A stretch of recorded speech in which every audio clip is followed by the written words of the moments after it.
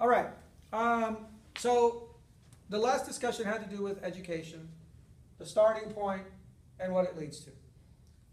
One of the strongest correlations in the United States is between, between education and income. Okay? So in the United States,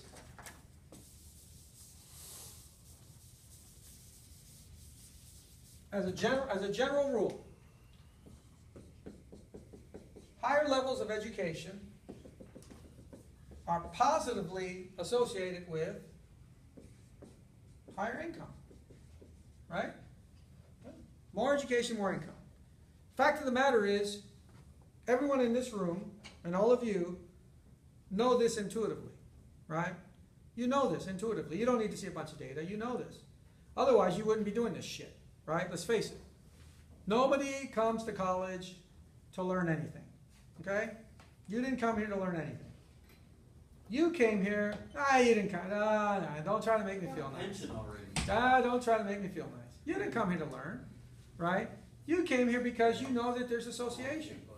As you get more education, a lot of things happen in your life which are going to afford all these opportunities, right? Now the problem with that is that this is a largely spurious relationship, right?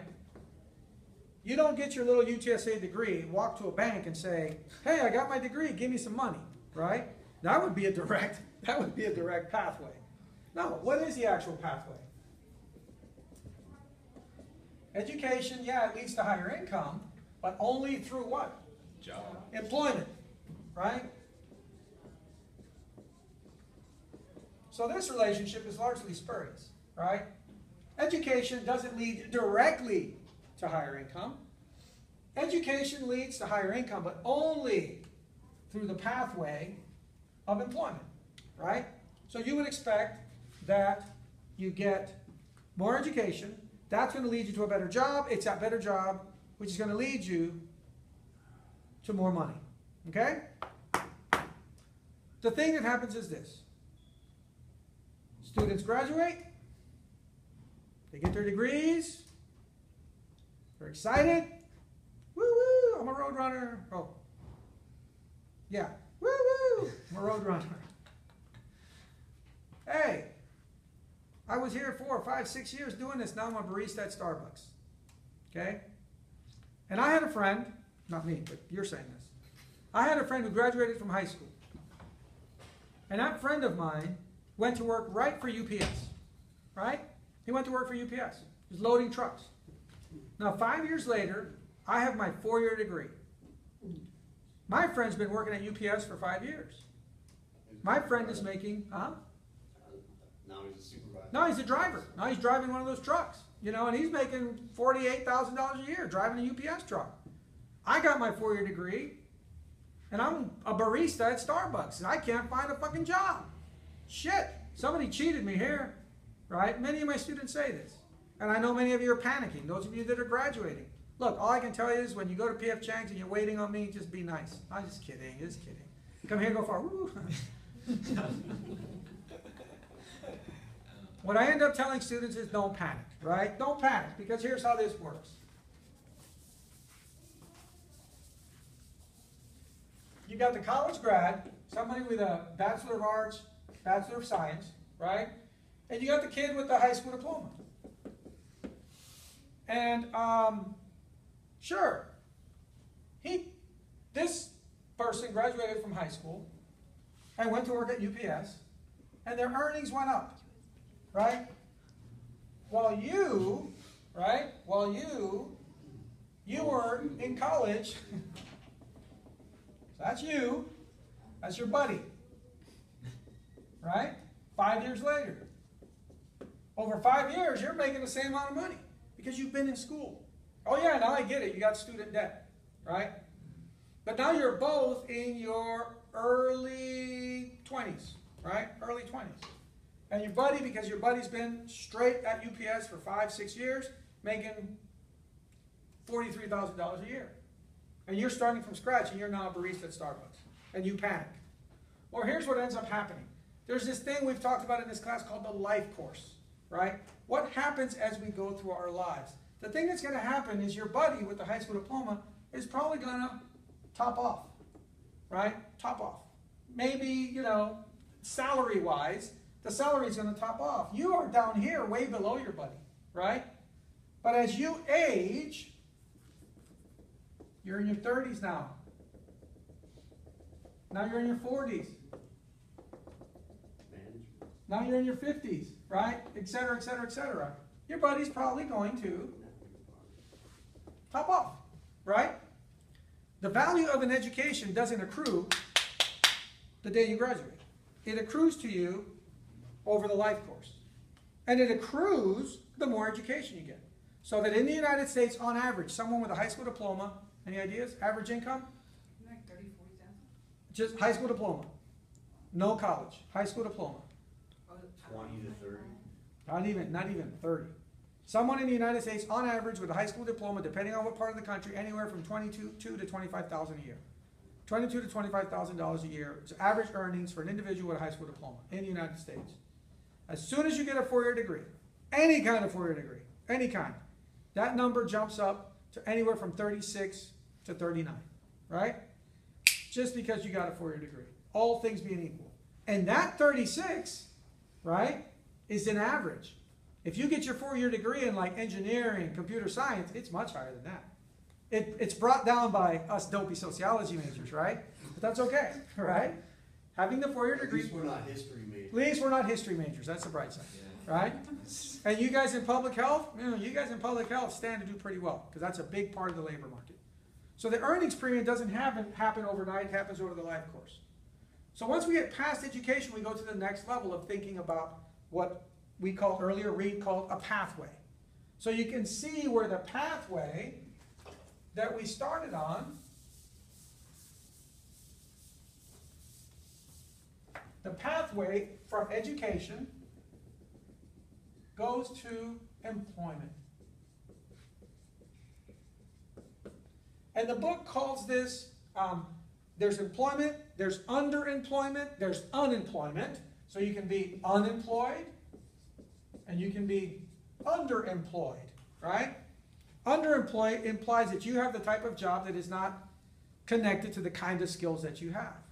All of it being buttressed under this label of job insecurity. Overall, in the United States, people suffer greater job insecurity. They suffer greater job insecurity when they have less education, right? So that right now in the United States, at the peak of unemployment, I'm not even going to call it the peak, but in the past 10 or so years when unemployment was anywhere around 12 to 12%, unemployment in the United States was around 12, 13%. The unemployment rate for people without a college degree was like 17, 18%. And the unemployment with people with a four-year degree was about 3.5, 4, right? So you can see where job insecurity would be greatly impacted by the amount of education that you have. And we can see then similar types of stressors, right? Similar types of stressors that are going to affect us. What I'd like students to do is look at the table 5.1 on page 103. Page 103. I'd like you to know that table. Have a sense of it.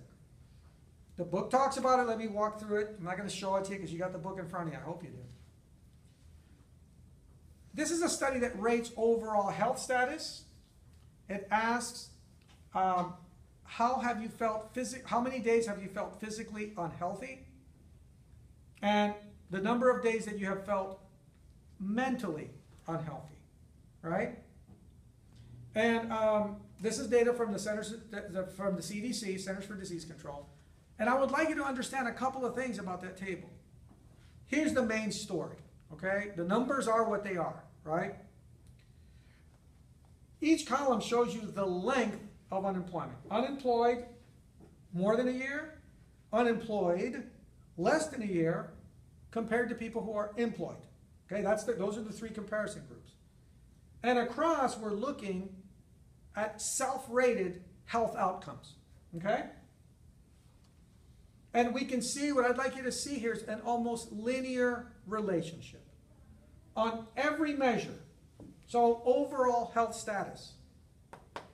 People that reported excellent or very good. Excellent or very good overall health status.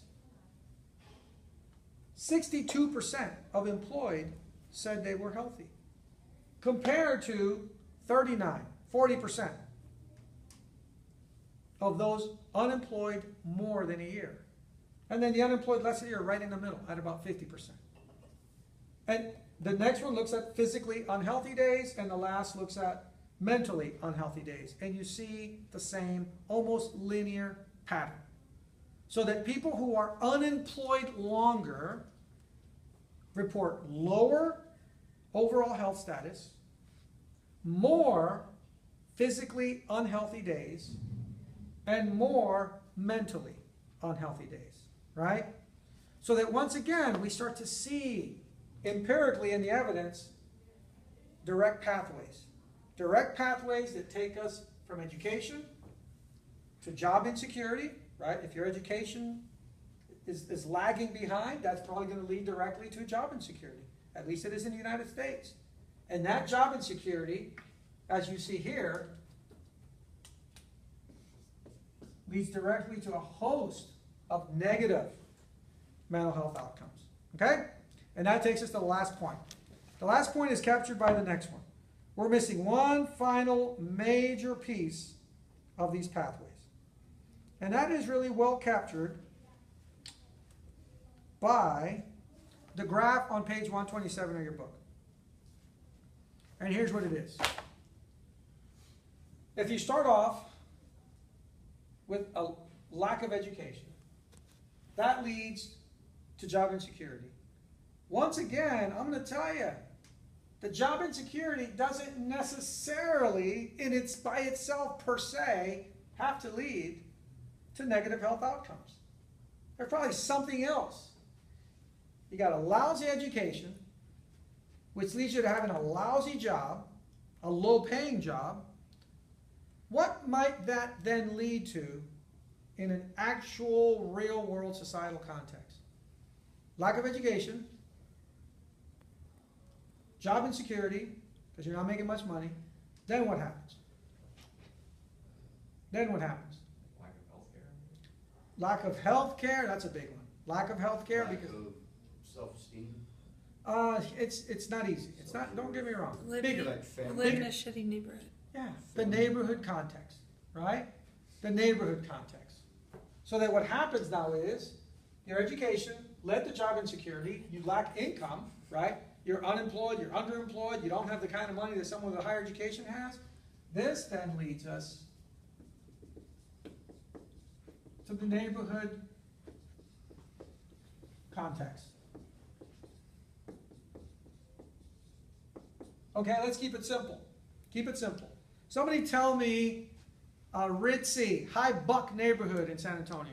Dominion. The Dominion, right? Ooh, the Dominion, right? So, what might we we don't even have to look at stats. What might we deduce about the people living in the Dominion? Somebody tell me some characteristics, empirical characteristics. No, not that one, no. Some of the characteristics that might be reflective of the residents of the Dominion. We're not picking, probably some of you guys. We're not picking on you, but it is what it is. They have security cars that drive around at night.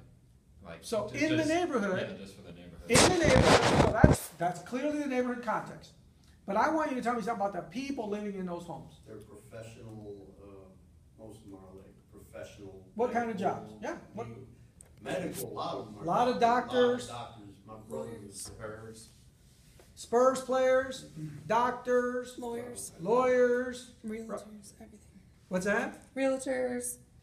Oh yeah, Oh, yeah, everything yeah. was- Right. They always get the best They get the best. perks of the job. So one of the things we know that those neighborhoods are probably populated by people flipping the formula by high levels of education, which in turn have low job insecurity, high status occupation, high incomes, which then affords them a very positive neighborhood context like you just talked about.